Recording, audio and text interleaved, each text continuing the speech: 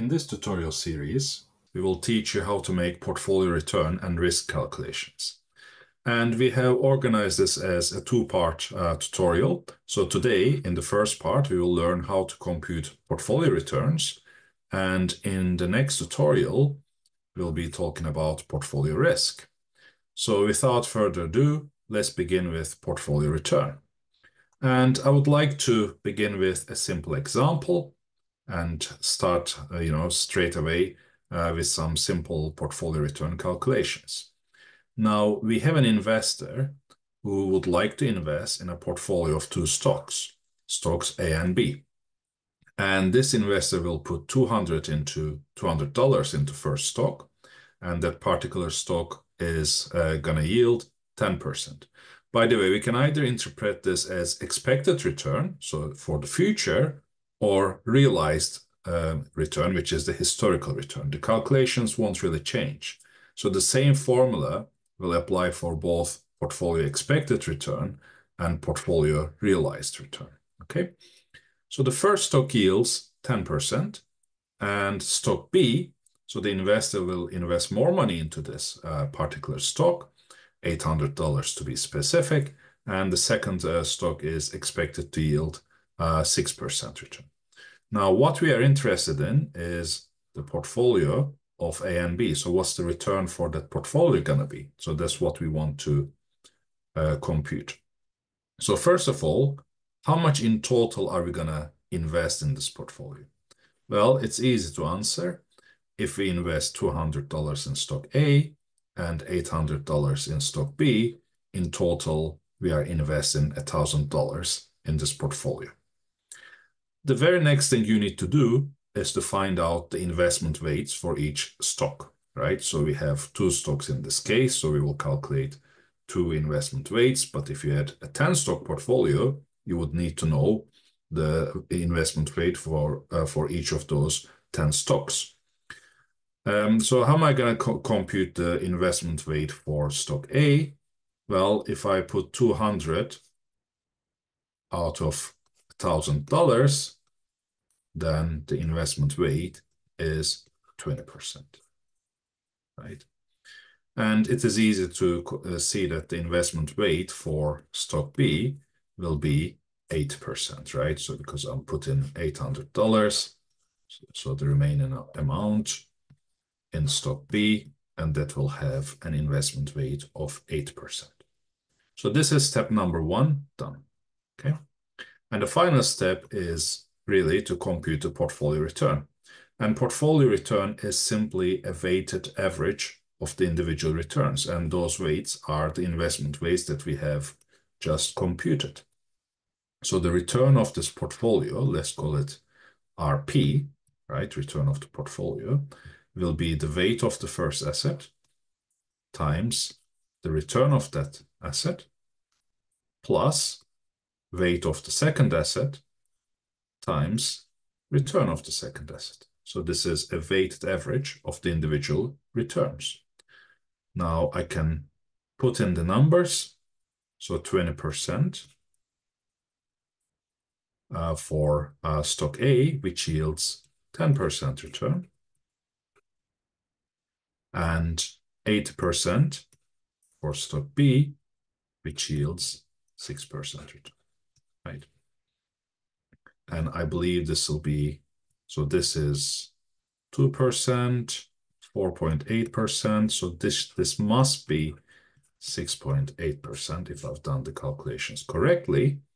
But actually, luckily, on our website, we have a very easy to use online portfolio return calculator, which we can verify our calculations, right? So you can find the link in the video description. I would highly recommend you check that, also to verify your answers in general. And let's see if we have done the calculations correctly. So the first stock, the investment weight is 20% and the return is 10%. For the second stock, 8% weight and 6% return. And that's it. So I don't have any other assets, but if you had other assets, you could include that in those calculations as well. But in this case, we only have two stocks.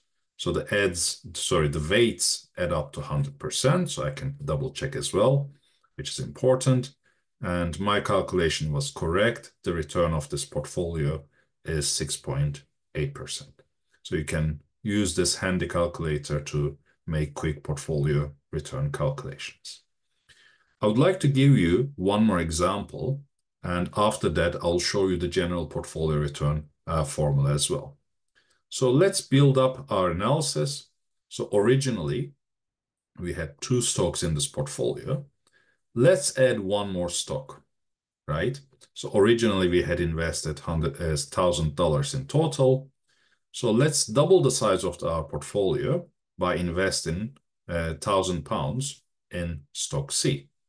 Now the question is, what will be the return of this new portfolio that consists of 3 stocks, right? Again, begin with the investment weights, which is step 1. So what will be the total investment? So I had originally 1,000, now another 1,000. So in total, I have invested $2,000 in this portfolio. So the investment weight for A is 10%. Why? It is 200 divided by 2,000. Okay. How about the investment weight for B? Now it's going to be 800 divided by 2,000, and that should be 40%. And finally, so weight of C, investment weight of C, should be the remaining 50%, right? Because the weights will add up to 1, and indeed 1,000 over 2,000 is 50%. Now I can compute the portfolio return. So weight of A times the return of A, weight of B times the return of B, plus weight of C times the return of C. So put the numbers in, 10% times the return of the first stock, which is also 10%, okay, plus the weight of the second stock, 40% times 6%, and 50% for the third and new stock, and it has a return of 12%, okay?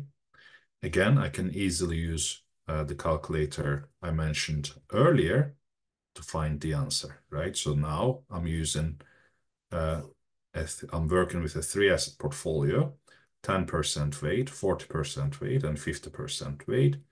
The weights add up to 100%, and here are the return observations.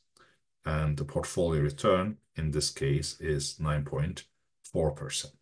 And like I said, you can either use expected returns here or realized returns. It doesn't really matter. So it works both ways. After seeing these 2 examples, now let's see the generic portfolio return formula in mathematical form. So the formula looks like this, okay? Looks a bit scary, but it's very easy to understand. So the sigma symbol here is the summation symbol, right? So it tells us basically to multiply for each stock in the portfolio, to multiply the return of that portfolio with its investment weights and add them up. So this is the general formula for a portfolio of size n, right? N can be 100, 200, whatever.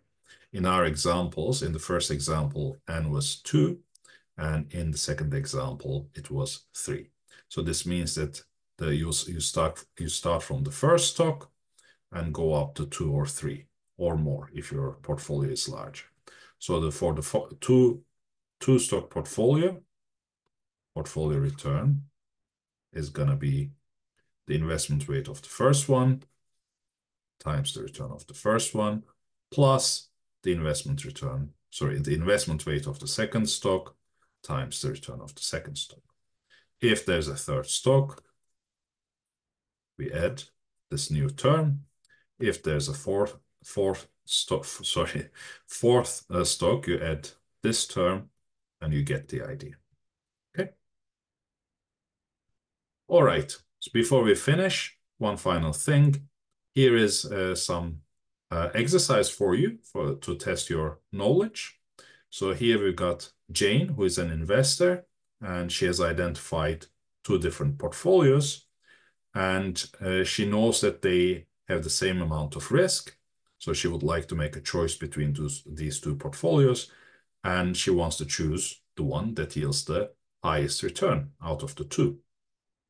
Now, to test your understanding, you can compute the returns for those 2 portfolios and see which one is the highest, and that's what Jane should go with. Okay, you can find the solution on our website in the same page where we have our portfolio return calculator. Okay, that's it from us for this tutorial. Like I said, in the second part of this tutorial, we'll be talking about portfolio risk. You can find the link to that tutorial in the video description as well.